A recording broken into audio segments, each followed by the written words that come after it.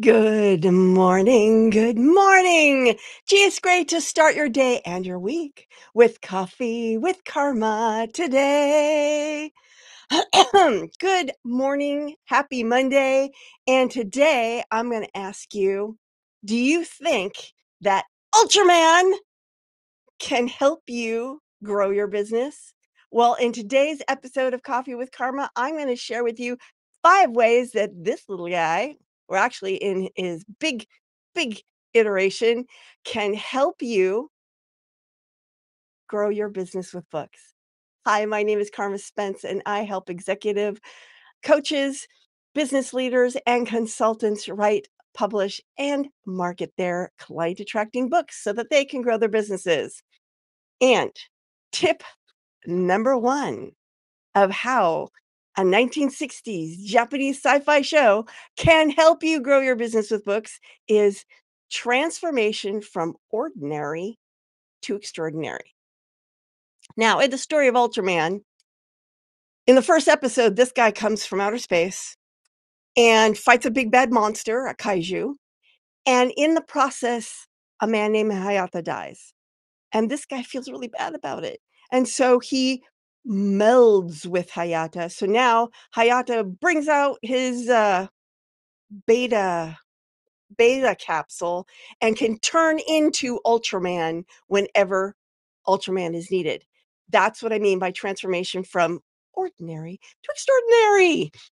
And basically what what you need to do, your book is your beta capsule that transforms you from ordinary, mild-mannered business owner to best-selling author and expert and authority in your field. Ta-da! Your book is your beta capsule, and that is a quotable. Tip number 2, facing the monsters. Like I said, every time there was a giant kaiju, Hayato would bring out his beta capsule and turn into Ultraman!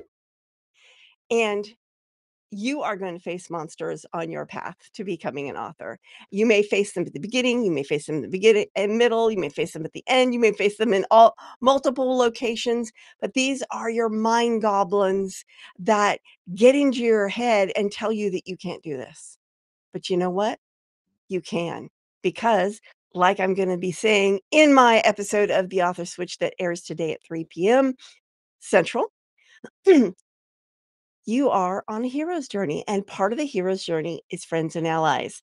I am your ally, and you have friends too who will help you through those rough spots. So you can do it. Tip number 3, the power of dual identities. Again, Hayata was Hayata, who just happened to be a member of the SSSP, which, what was it? What does SSSP stand for? I wrote it down. Where did I write it down? The Science Special Search Party, sometimes called the Science Patrol. What a ridiculous name. Anyway, Hayata's a member of this team, but then he brings out the beta capsule and becomes Ultraman! Having way too much fun. Yeah. Okay, so when you Ultraman balances his human identity with his superhero persona. Well, you will need to balance the role of business owner with being an author because even though they work together, they do have different sets of responsibilities, and you're going to have to balance those things. I will put a link in the show notes to I did an episode that talked about an episode of the Author Switch in which I talked about balancing these dual identities. But basically, it just means you're gonna need to find time to do your put on your business hat and be a business person, and put on your author hat and be an author, which means promoting your book and using your book to help your business. Because that's why you wrote it, right? That's why you wrote it.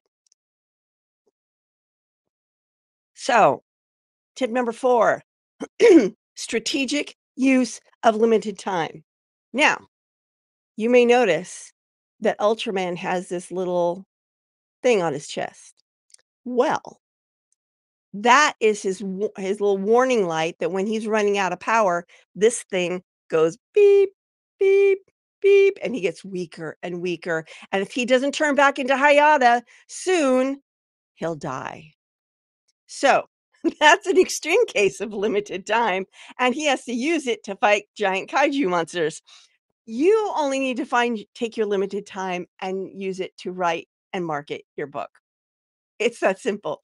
And I've done entire episodes and I've done shorts all about how to find little moments of time. I will put links to those in the show notes.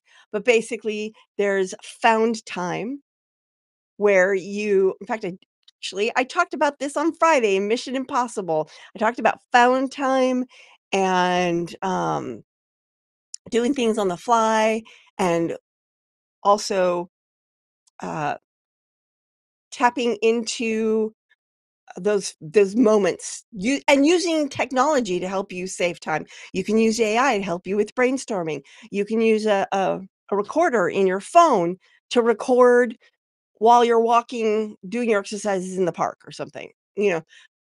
Use your limited time the best way you can. And I will drop links to all that stuff in the show notes to give you more tips. And then 5, building a team of allies.